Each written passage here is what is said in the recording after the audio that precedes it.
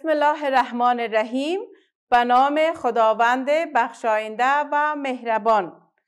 السلام علیکم دوستای عزیز، خوب هستین؟ شب روزتان بخیر میگذره. امید دارم که همگیتان خوب و خوش و آرام باشین.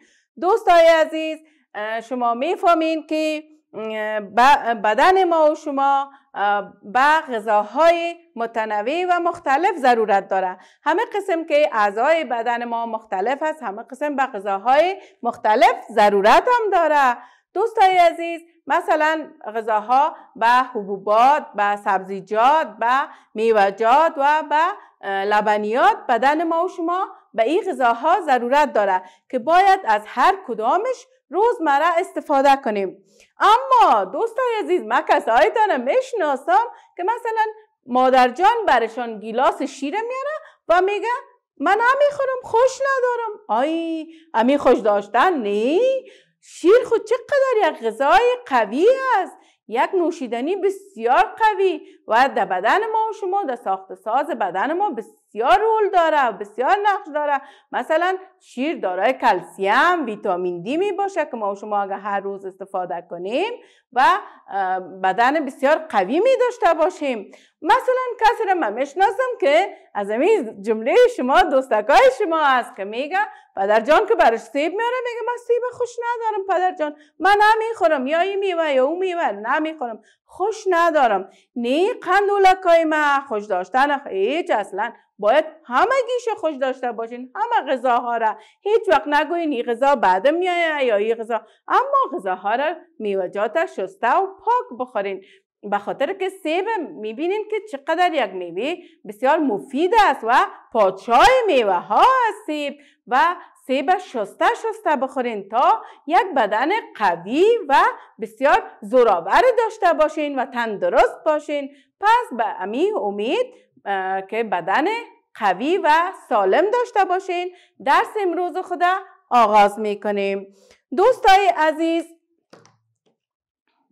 صفحه 17 کتاب دریما حرف کدام حرف است؟ بگوین. اول حروف الفبا را بخوانیم برای من. آفرین. الف مد، الف، ب، حرف پ. آفرین. بعد از حرف ب کدام حرف میایه؟ حرف پ. شاباش. ببینیم که حال پ را به شما معرفی میکنیم که پ چگونه شکل داره، آوازش چیست، چی رقم هجا میشه، در کدام قسمت های کلمات کار گرفته میشه. خوب دوستا، اول ببینین پ و ب عین شکل است، یک شکل است. تفاوتش بر من بگوین در کدام قسمت تفاوت داره؟ آفرین. شاباش. چقدر میفهمی شما نازنینای من که یک دوستکتان صدا میزنه میگه که ب یک نقط داره در پایین خود، اما پ از لحاظ نقطه گذاری فرق داره. پ چند نقط داره؟ 3 نقطه داره. در کجای خود؟ در پایین خود. خوب ببینین. 1 2 3 نقطه. خب پ مثل ب به شکل پوره و نیمه نوشتم کرده میتونیم. مثلا ببینین در این شکل پوره است و این شکل نیمیش است. آواز پ پ پ پ پ. وقتی سکنین مثلا یک کلمه اگه بگویم پ، لبها یکی به دیگه میخوره. پ پ پ. دیدین که از کجا، از کدام قسمت دهان ما و شما خارج میشه؟ لبها یکی به دیگه تماس میگیره. پ پ پ پ. و پ چند هجا داره؟ یک هجا. پ یک هجا.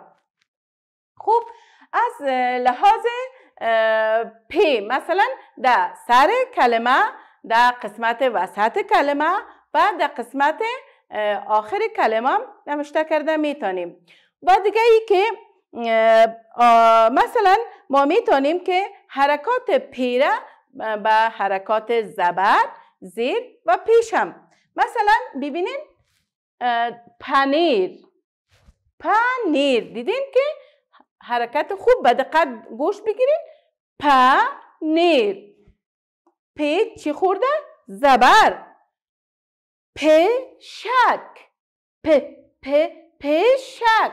پ حرکت کم خفیف زیر داره. پشک. پوقانه. پوقانه. دیدین که حرکت پیش در حرف چی است؟ پی است. خب حالا من اینجا یک چند تصویرک هست بر شما نشان میدم که ببینین که چی تصویرهای مقبول است. این تصویر پروانه ها، آی چقدر مقبول زیبا، چقدر رنگ مقبول داره. خوب ببینین چقدر رنگ های مقبول، زرد و آبی. پروانه ها را شما دوست دارین؟ پروانه ها را دیدین که در بالاهای گل ها میشینه، یک زیبایی از خودش، یک زیبایی هم از گل ها. و شما را ما دیدیم که میرین همراه کلککایتان، انگشتکایتان میگیرین پروانه کار آزار ندین حیوانات. خب باش. وی جانی چطور قندول است. پشک چقدر تصویر شیرین داره.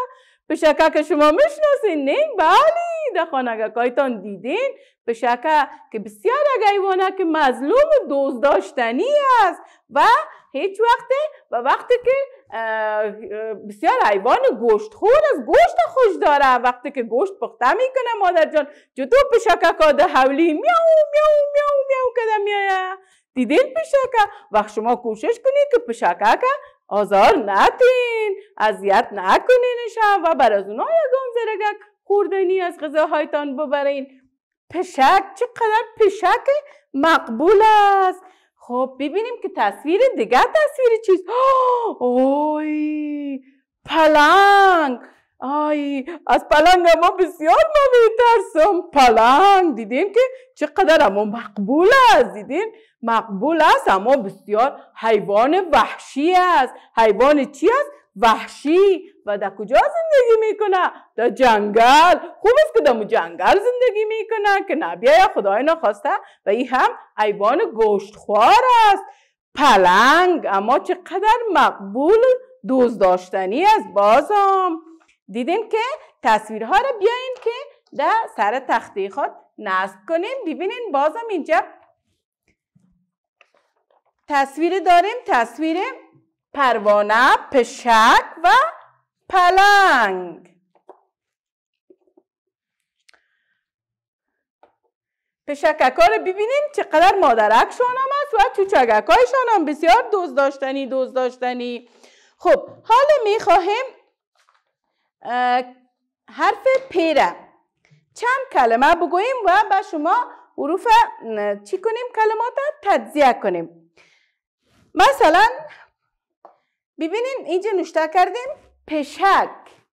میخواهیم سعی کنیم پشک حرف حروف کلمه پشک تجزیه کنیم. حرف اولش چی است؟ بگوین بر من. آفرین. پی. شاباش. جمع کدام حرف است؟ شین. شاباش. چقدر خوب یاد گرفتین. جمع کاف. پشک. بله پشک. پشککار شما زیاد دوست دارین و بسیار دوست داشتنی هم هستن. پشک. پ شین کاف. پشک. پ ببینین جمع واو. جمع قاف. آفرین. بگوین الف نون. ای گردک چی میشه؟ یا هی دنبک یا هی کوتاه میگن پوقانه. پوقانه را خود شما دیدین نه؟ پوقانه را دیدین چقدر رنگای مقبول داره. سعی کن. پوقانه. پوقانه. همراه پوقانه چی میکنین؟ ساتری و بازی میکنین. پ واو قاف الف نون ای گردک. پ جمع نون. آفرین. بگوین حروف کلمه پنیر تجزیه میکنیم. پ نون. بگوین دیگه یا. آفرین. یا. اینجا یای نیمه هست و اینجا یای پوره نوشته میکنیم. یا. حرف آخرش کدام حرف است؟ ری. آفرین. پ نون یا. ری پنیر. پنیر. پنیر شما میشناسین که یکی از غذاهای صبحانه است که خورده میشه و بسیار کلسیم داره، رنگ سفید و قوی هست.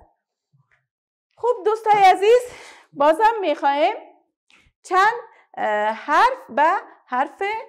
چند کلمه به حرف پی بگوییم، بعد از اونا رو میخوایم هجا کنیم.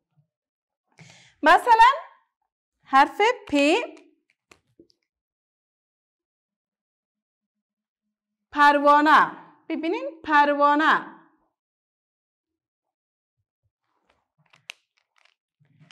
حرف اولش بگوین پی، ری، آفرین، واو، الف، نون، ای گردک یا ای کوتا. پروانه. خب میخوایم آله همه کلمات هجا کنیم. ببینین اول خب پی چند هجا داره؟ پی یک هجا. پی شک چند هجا داره؟ آفرین، چقدر مقبول میفهمین. پشک دو هجا. پو، خوب به دقت گوش بگیریم. پو، قا، نه چند هجا شد؟ سه هجا. آفرین. پنیر، پنیر چند هجا بود؟ دو هجا. بله، دیدین که یک بار دیگه حرفایش تکرار میکنم براتون. کلمه پشک، پوقانه و پنیر خواستیم چی کنیم؟ تجزیه کنیم. پی، شین، کاف کدام کلمه میشه؟ آفرین، پشک. پی، واو، قاف، الف، نون، ای گردک چی میشه؟ پوقانه. پی، نون یا ری چی میشه؟ پنیر. خوب به دقت گوش گرفتین؟ دوستای عزیز، این بود درس امروز ما. خدا کنه که حرف پی را شناخته باشین. کار خانگیتان حرف پی پوره و پی نیمه را یک صفحه نوشته میکنین، بسیار منظم و مقبول. و 4 کلمه به حرف پی، 4 کلمه که حرف پی کار گرفته شده باشه پیدا میکنین پیشتان. خب شب روزتان بخیر. الله حافظ همه ما و شما.